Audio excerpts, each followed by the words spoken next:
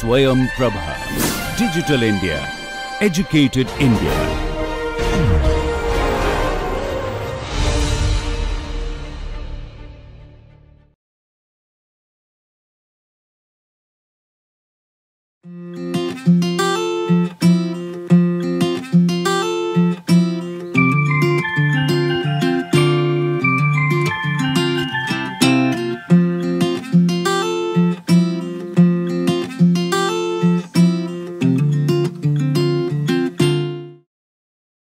So, in the previous class we had a introduction to shock waves, and we learned that these waves, shock waves, are present only in supersonic flow.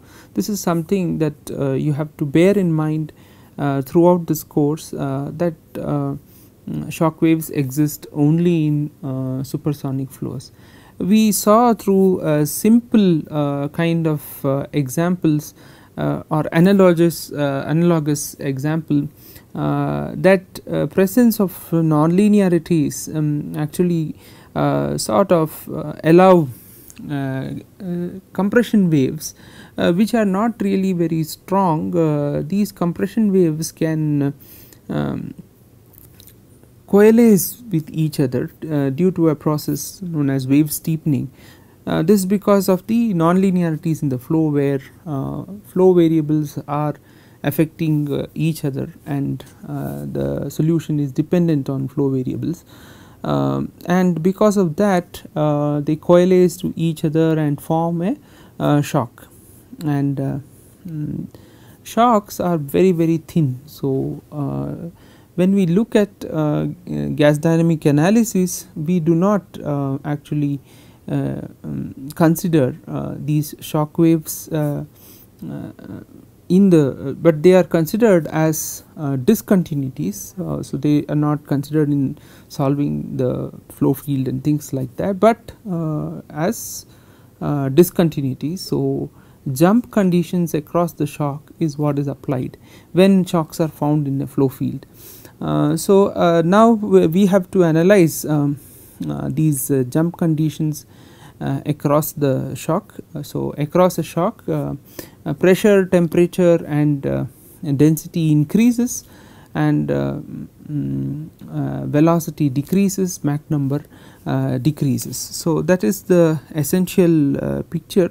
So now we will apply the conservation equations across the shock, and here shock is treated as a discontinuity. It is extremely thin. You do not calculate the structure of the shock wave. So this is the schematic representation that is given here, that you have a very thin shock, and before the shock these are conditions. This is upstream, and this is downstream. So you consider two states, upstream and downstream of the shock. For sure the conditions upstream of the shock has to be supersonic, that is Mach number should be greater than 1. Now this is a one dimensional flow, and there is no heat transfer or work done, so it is an adiabatic flow. Please make note, it is an adiabatic flow. As we do the equations, we will find out that shocks generate entropy. So it is not an isentropic flow, or it is not an isentropic process. So the basic equations that you have to apply here are the one dimensional conservation equations. This we have already discussed, and here one dimensional conservation equation is mass conservation, rho 1 u1 equal to rho 2 u2 is given over here. Then momentum conservation in one dimension, p plus rho u square is constant. So p1 rho 1 u1 square is equal to p2 rho 2 u2 square. Then energy conservation, h1 u1 square by 2 equal to h2 plus u2 square by 2. So, these are the three equations along with an equation of state and equations relating thermodynamic relations relating enthalpy as a function of pressure and temperature. This is the most general form, and an equation of state. So, if you have these equations, you can solve for these three equations. Now, if you can see how many generally the upstream conditions are known. So, pressure, density, temperature and velocity are known. So, we solve for pressure, density, temperature and velocity. There are four unknowns here. There are three conservation equations, and enthalpy is related to pressure and temperature in a general form by some form like this, and there is a fourth equation of state. So, we have a consistent set of equations. So, this can be solved. This is the most general form. Here no assumptions are used, and it can be applied to any gas dynamic flow.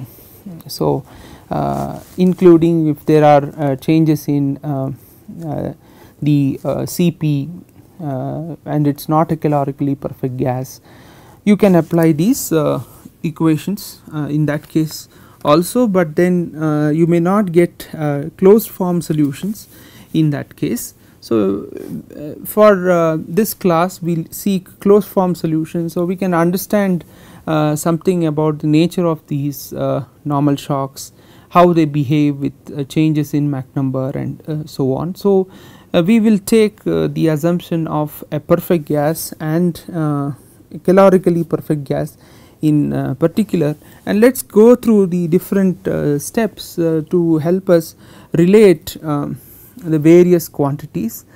First thing that we would try to relate is the Mach number which is downstream of the shock to the upstream Mach number, and the relation is for a normal shock. A normal shock is normal to the direction of the flow, and for that it is always that the downstream Mach number is subsonic and upstream Mach number is supersonic. So, how do we go about this process? So, first we consider that the continuity equation rho 1 u1 is equal to rho 2 u2, okay, and the direct relation that comes about from here is rho 2 by rho 1 is u1 by u2. Now, we can keep this, bear this in mind. Now, second equation. So, if you look at the methodology that is followed over here, you see that this process is completely simultaneous, or you have to solve them together. You cannot solve them separately. You still do not know any variables as of now, but we can through algebraic manipulations of these equations we can get to some relations which will help us to get to the final normal shock relations. So, if you consider the momentum equation P1 rho 1 u1 square equal to P2 plus rho 2 u2 square, and divide this by the corresponding mass conservation equation. So, I divide everything by the mass, but mass flow is constant. So, I can divide this because rho 1 u1 is equal to rho 2 u2. I can do this, and on both sides of the equation. So, I get these terms P1 by rho 1 u1. So, this comes out as P1 rho 1 u1 plus u1 equal to P2 by rho 2 u2 plus u2. Now, if you look at this and you identify the equations. Here there is a combination P by rho, here there is a combination P2 by rho 2, and we know that for a perfect gas A square is gamma P by rho. So we will try to see how we can bring this information into this equation, and you can do that by multiplying and dividing by a gamma, and gamma P by rho is a factor here, this is one factor here, a group, and so you can write this as A1 square by gamma U1 plus U1 equal to A2 square by gamma U2 plus U2.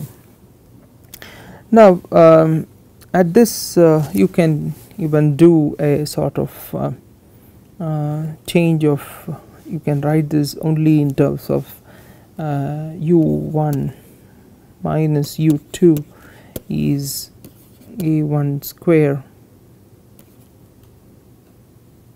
by gamma U2 minus A2 square by gamma U2 minus A1 square by gamma U1.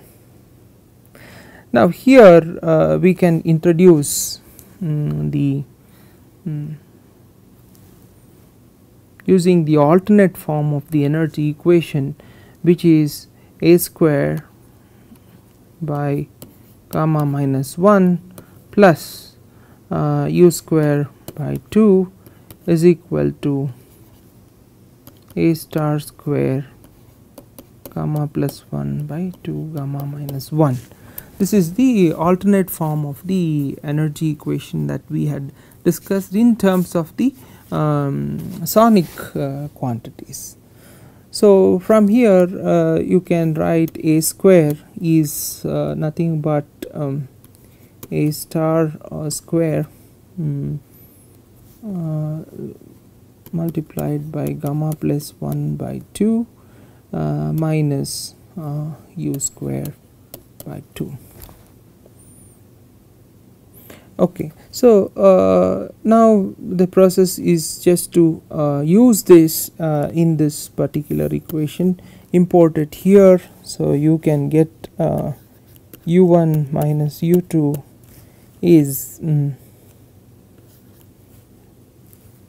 star square. So here it is 1 by gamma U2 A star square gamma plus 1 by 2 minus U2 square by 2 minus A star square 1 by gamma U1 A star square gamma plus 1 by 2 minus U1 square by 2. So you get this equation over here. Now we will just consider just the right hand side for simplification and try to simplify that part. So let us look at this. So we will write it here. 1 by gamma U1 A star square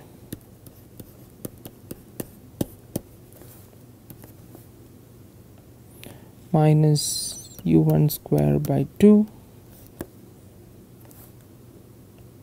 minus 1 by gamma U2. It's the other way around. So let me just erase this.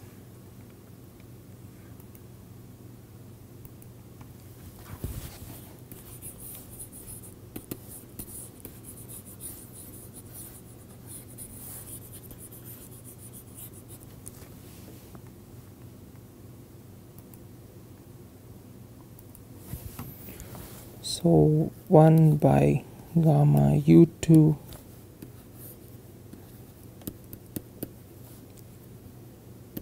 gamma plus 1 by 2 minus U2 square by 2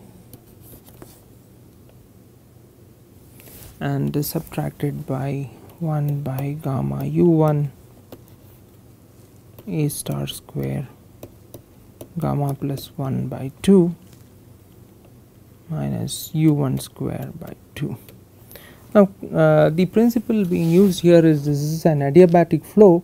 For an adiabatic flow, the sonic state remains the same. So, A stars remains the same for both upstream and downstream flows. So, this A star this is constant across the shock. So, we have now written it in terms of A star, and we can get quantities here common, taking these common terms, gamma plus 1 by 2 gamma, we can get this 1 by u2 minus 1 by u1 plus 1 by 2 gamma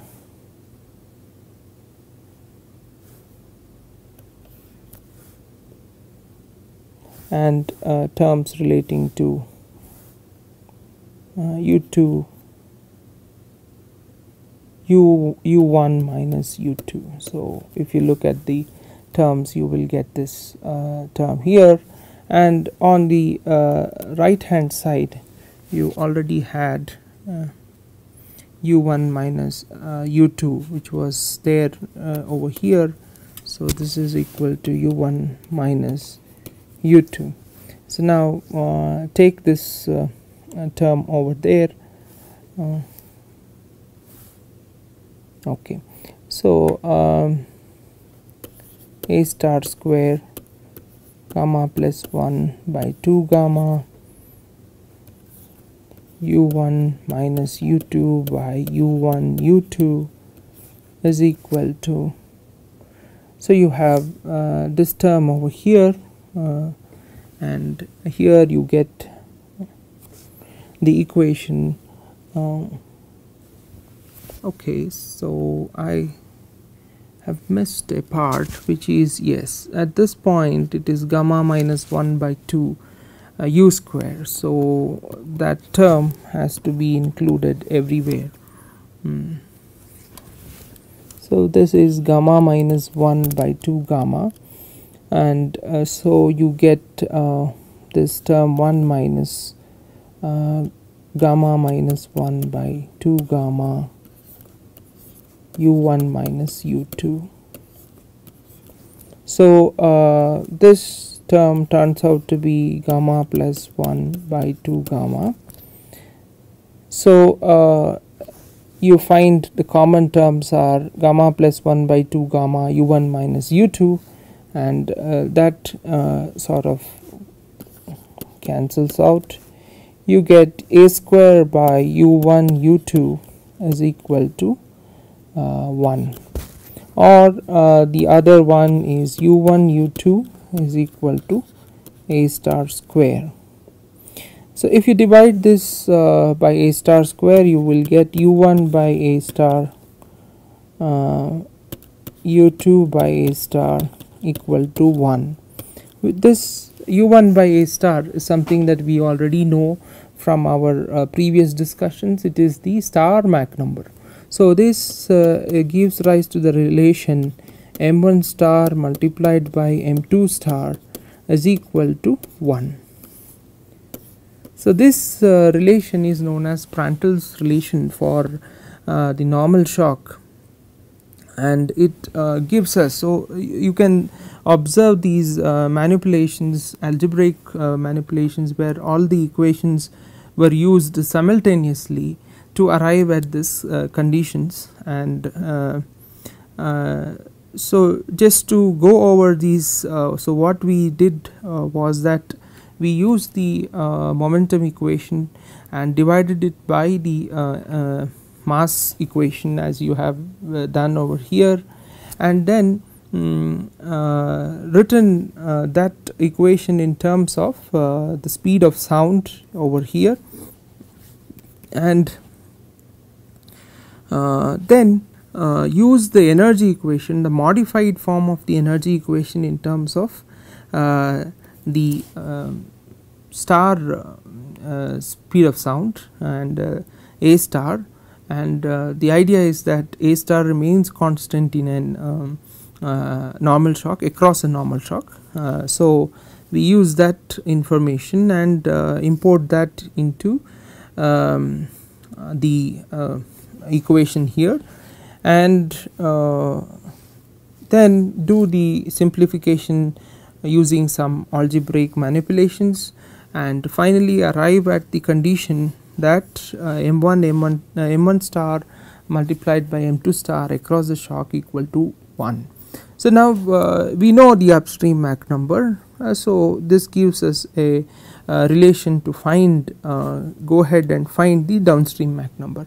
Now this is in terms of star quantities, so we can convert this into the Mach number, directly into Mach number, and that is possible. So this is all the steps are detailed in the slides which just now we have discussed. So this is what we finally arrive at, M1 star multiplied by M2 star equal to 1. So now let us look at how to get a single relation between this downstream Mach number to upstream Mach number. We use the definition of so M2 star is equal to 1 by M1 star, and so we can directly use the relation for M2 star, that is gamma plus 1 multiplied by M2 square and divided by 2 plus gamma minus 1 M2 square is equal to, so it is the inverse, so square is inverse of this, so you get the inverse, so you can put it here, 2 plus gamma minus 1 M1 square divided by gamma plus 1 M1 square. So now we solve this problem by solving it for M2 square. So you get gamma plus 1 M2 square is equal to 2 multiplied by 2 plus gamma minus 1 M1 square gamma plus 1 M1 square, and plus gamma minus 1 M2 square multiplied by 2 plus gamma minus 1 M1 square divided by gamma plus 1 M1 square. This term can be taken over to the left hand side, and then you can take the common term out, which is M2 square, and you have gamma plus 1 gamma minus 1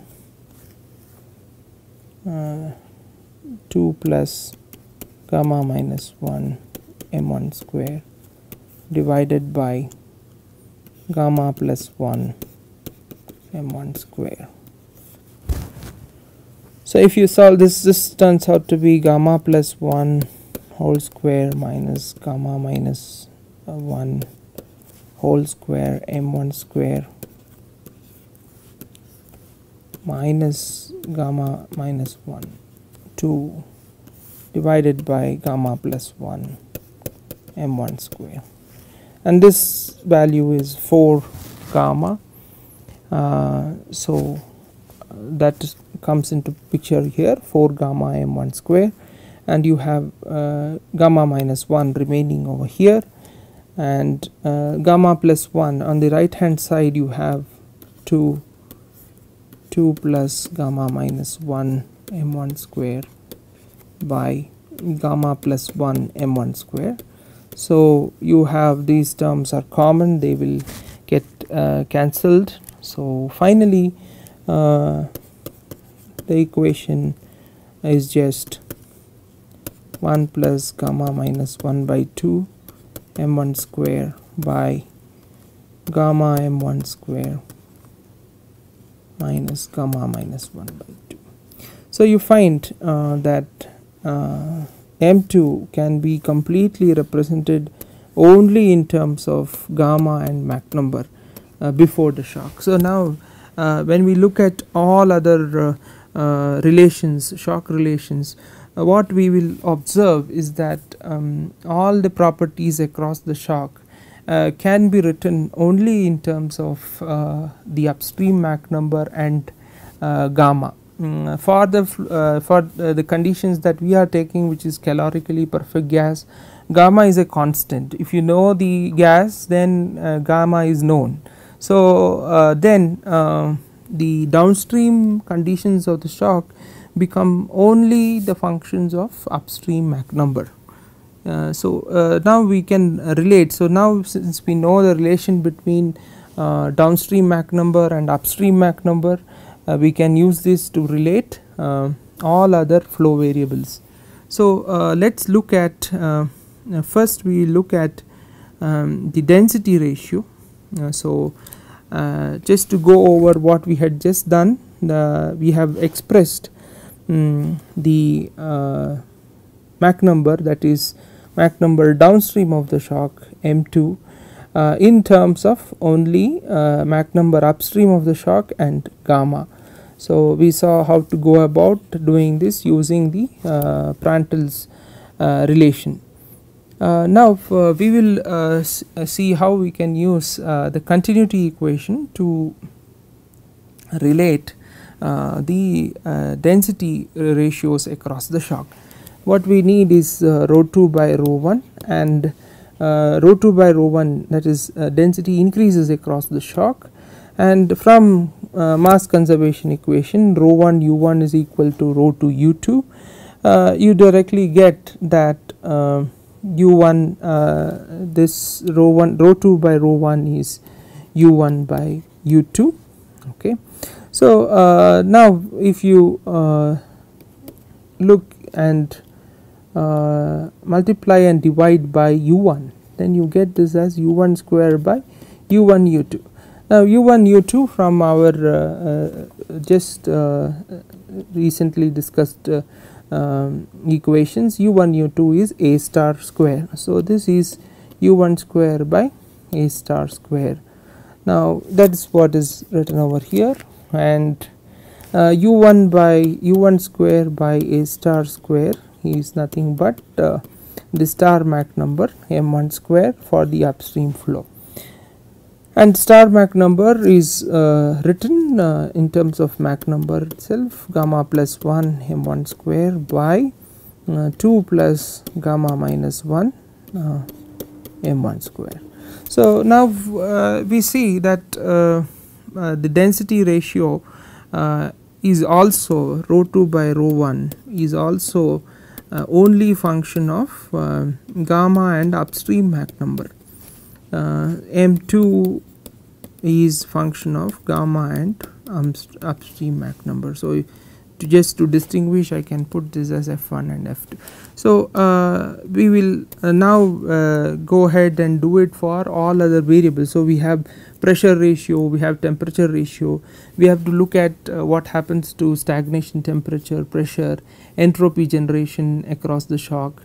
So each of them we will go through in detail, and that we will do in the next class and see how these variables vary across the shock wave.